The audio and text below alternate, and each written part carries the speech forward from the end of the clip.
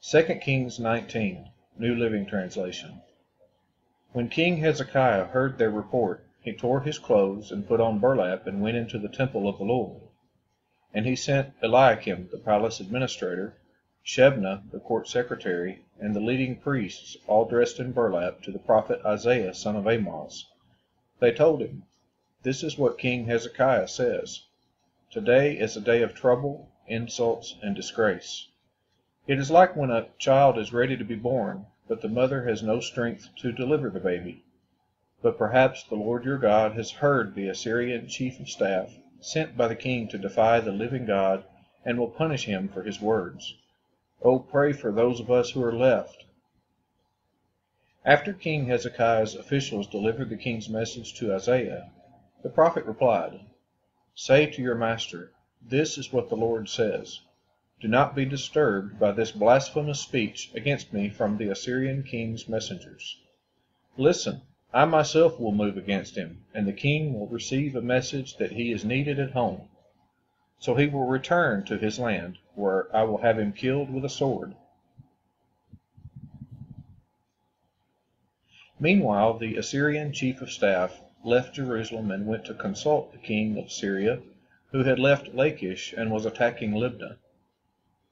Soon afterward, King Sennacherib received word that King Tirhakah of Ethiopia was leading an army to fight against him.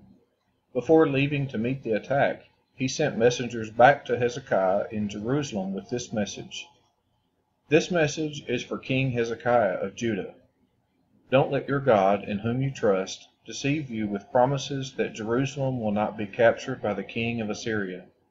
You know perfectly well what the kings of Assyria have done wherever they have gone.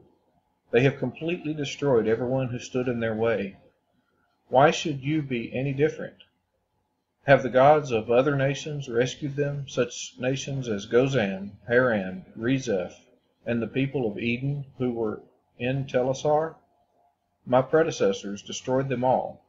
What happened to the king of Hamath and the king of Arpad? What happened to the kings of Sepharvaim, Hena, and Ivah?" After Hezekiah received the letter from the messengers and read it, he went up to the Lord's temple and spread it out before the Lord. And Hezekiah prayed this prayer before the Lord: "O Lord, God of Israel, you are enthroned between the mighty cherubim. You alone are God of all the kingdoms of the earth. You alone created the heavens and the earth. Bend down, O Lord, and listen. Open your eyes, O Lord, and see. Listen to Sennacherib's words of defiance against the living God.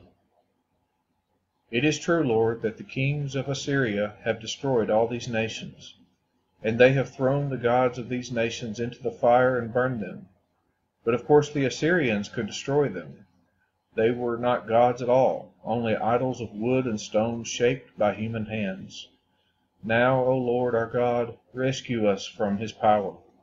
Then all the kingdoms of the earth will know that you alone, O Lord, are God." Then Isaiah, son of Amoz, sent this message to Hezekiah: "This is what the Lord, the God of Israel, says.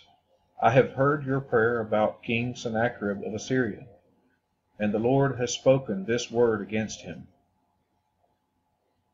The virgin daughter of Zion despises you and laughs at you. The daughter of Jerusalem shakes her head in derision as you flee.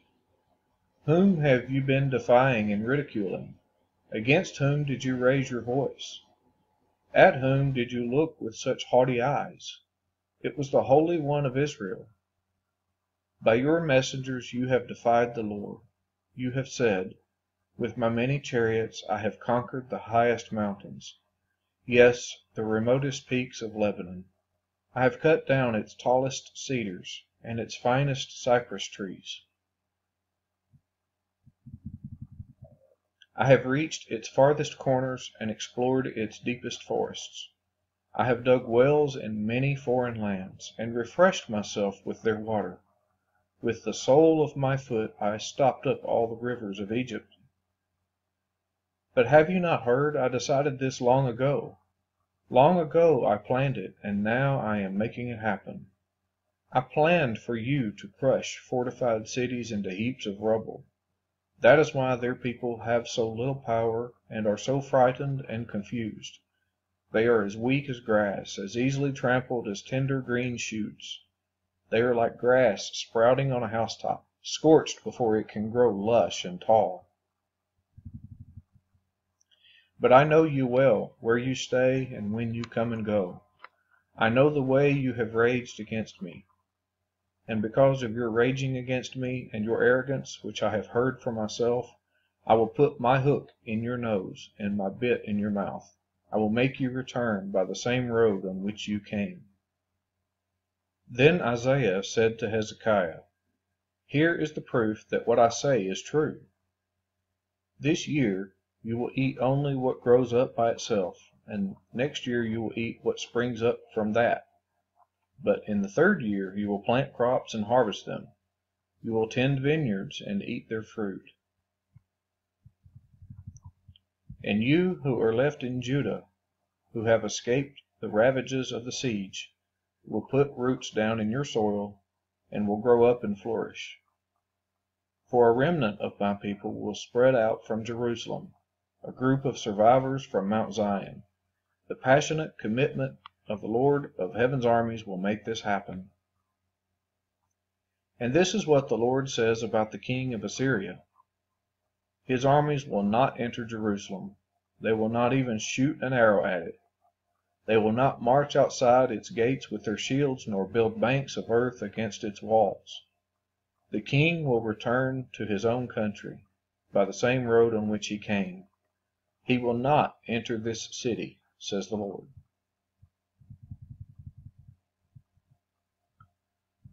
For my own honor and for the sake of my servant David, I will defend this city and protect it.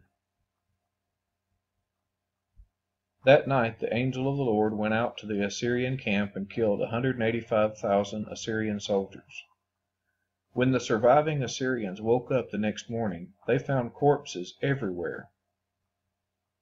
Then King Sennacherib of Assyria broke camp and returned to his own land. He went home to his capital of Nineveh and stayed there. One day while he was worshipping in the temple of his god Nisroch, his sons Adramelech and Sharezer killed him with their swords. They then escaped to the land of Ararat, and another son, Esarhaddon, became the next king of Assyria.